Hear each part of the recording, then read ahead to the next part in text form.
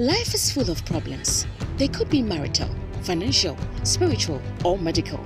Some of these problems can be solved by a phone call, money, political power, your doctor, or your contacts. However, you may soon come across a problem that defies any solution. In Kakra book, Rules of Engagement, you will learn how to use the spiritual weapon of prayer and be victorious over evil when it comes knocking at your door. Now is the time to learn how to pray before the evil days come. You can order this book through the following means. Place your order on Facebook by posting Order Rules of Engagement at the comment section or message window.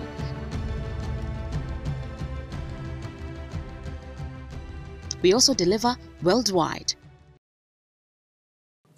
This message is brought to you by the friends and partners of Kakra. Welcome to Air Power with Kakra, teaching the nations with signs and wonders. Kakra is the senior pastor of the Morning Star Cathedral, Lighthouse Chapel International, Accra, Ghana. Now, today's message. Hello. Kakra continues its exciting teaching on the subject He That Hath under the subtitle Little Things, sharing subtle keys that make a big difference between those who have and those who don't. Today he speaks about leaven. Let's join in. Next one, a little leaven. Leaven in the Bible usually stands for yeast. But yeast, what yeast does is that it influences dough.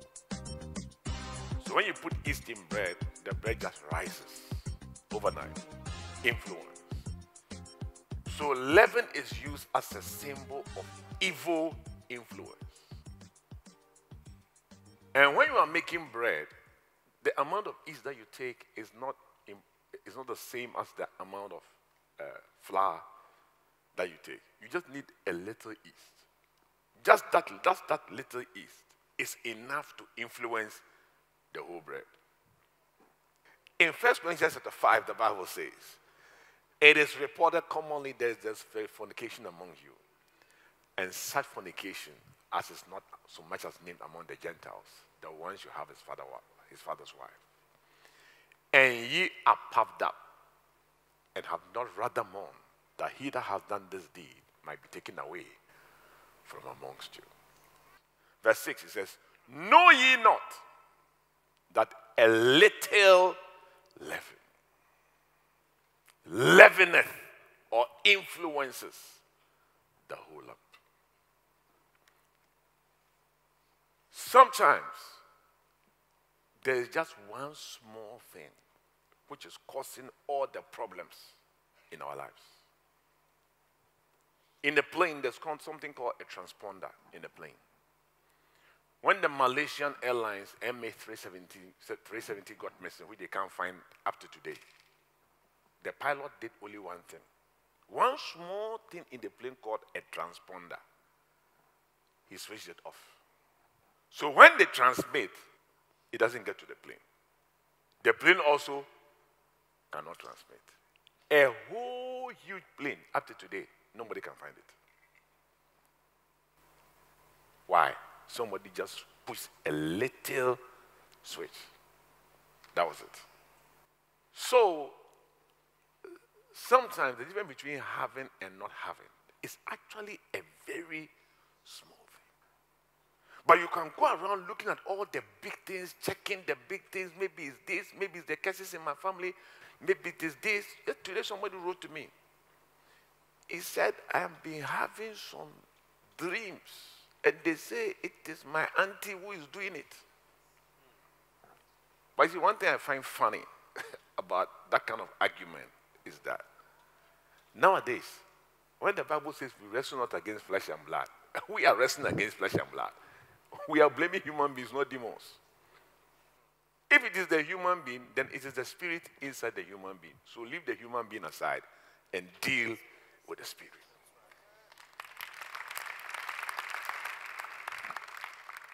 So you see, something like this is just a little thing. But that little thing can divert your attention from the evil spirit to a human being.